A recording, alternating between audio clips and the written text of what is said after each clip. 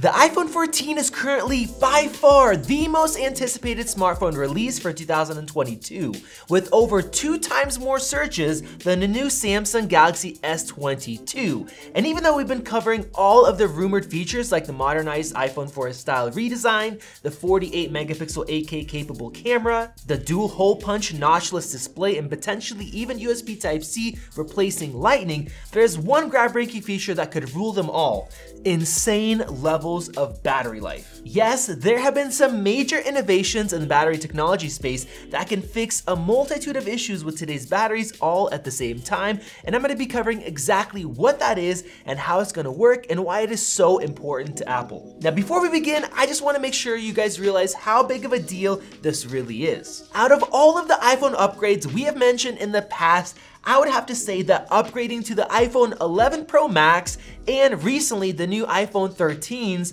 have been my all-time favorites. And while the addition of the ultra-wide camera with the iPhone 11 and 120Hz ProMotion on the 13 Pro were amazing new features, it was actually the huge jump in battery life that has changed my life the most, because to be honest, it is battery life that allows you to use all of the iPhone features for longer without having to be stuck next to a charger or feel like you're gonna have to turn down your brightness to last through the day. And the same thing goes for people that want to be able to have a smaller phone like the regular 13 instead of buying a Max, or maybe even the 13 mini, where battery life allows you to actually be able to use a small phone without those limitations. So with that said, let's get into this new battery technology revolution and how it is going to benefit Apple. Way back in 2020, researchers at MIT made a breakthrough with solid-state battery technology, which could allow phones to last for days without needing a recharge. And the way that it works is by replacing some of the liquid components inside today's lithium batteries with solid ones. In today's lithium batteries, there is a liquid electrolyte which lithium ions use to travel back and forth between the anode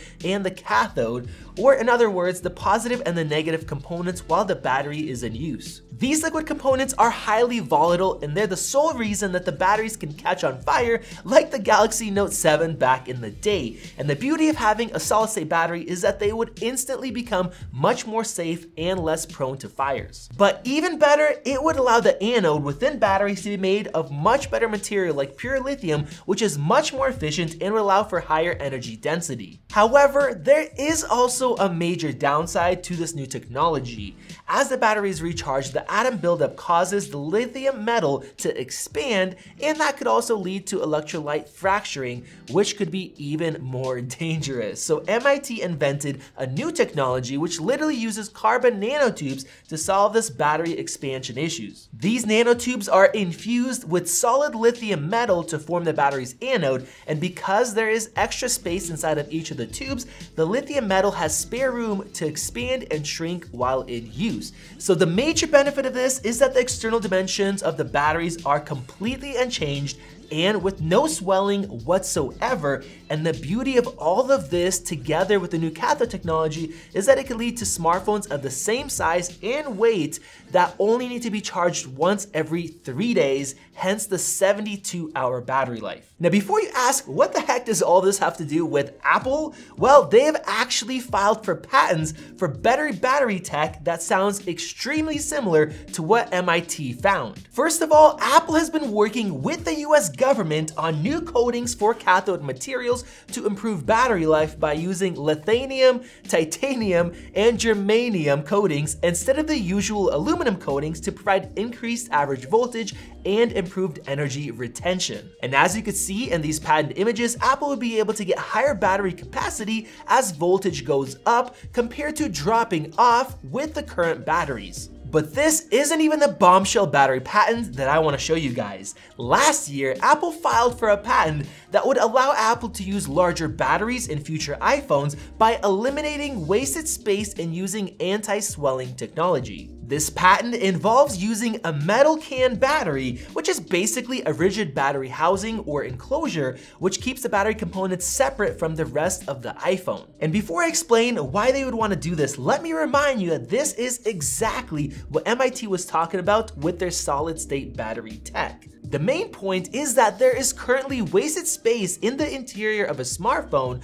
to allow the battery enough room to expand and contract so it doesn't end up blowing up or causing a fire. Do you guys remember the Galaxy Note 7 that was recalled because of the number of battery fires that were happening? Well, that is because Samsung pushed the battery size to the limits without allowing enough internal space for the battery expansion, and so that fires started to happen. But Apple, on the other hand, is careful to reduce the size of the battery to avoid this problem, which also really sucks because it leads to lost potential battery size. It just takes one glance at iFixit's iPhone 13 Pro X-ray image by Creative Electron to realize just how much internal space is currently wasted because of this whole battery swelling issue. And now it becomes really obvious why Apple would want to move over to a new solid-state battery as soon as possible, since it would allow them to use larger batteries in the iPhone without having to make the iPhone larger itself. And I think that this is extremely important to Apple because if you've seen the leaked design of the iPhone 14,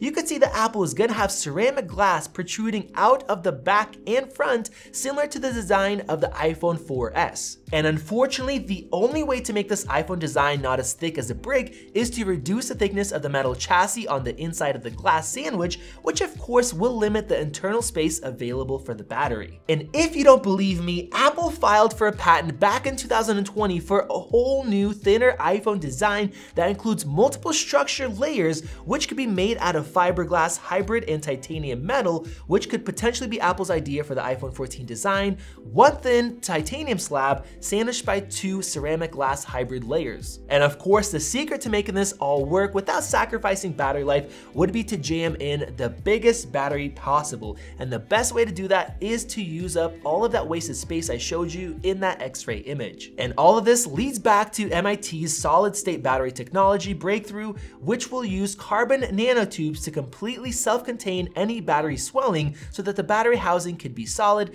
filling up the entire internal structure and space available. But the benefits don't end there. In the solid-state battery video example, it shows that using this tech would not only increase battery life, but also enable faster charging rates, which is something Apple users have been asking for years. So basically, this new tech is the cream of the crop, and I fully believe that Apple is working on this because of the metal can battery patent that Apple filed for, which could only be solved by using a solid-state battery. And if Apple were to implement it today, it could literally lead to an iPhone 13 Pro Max with 72-hour battery life because of having much less wasted space that allows for a much larger battery, while also using much more efficient and energy-dense materials. Or on the other hand, Apple could go back to creating even thinner iPhones, kind of like the thin titanium middle layer we see in the recent iPhone 14 design leaks, but with added features like an always-on display without sacrificing any battery life compared to older models,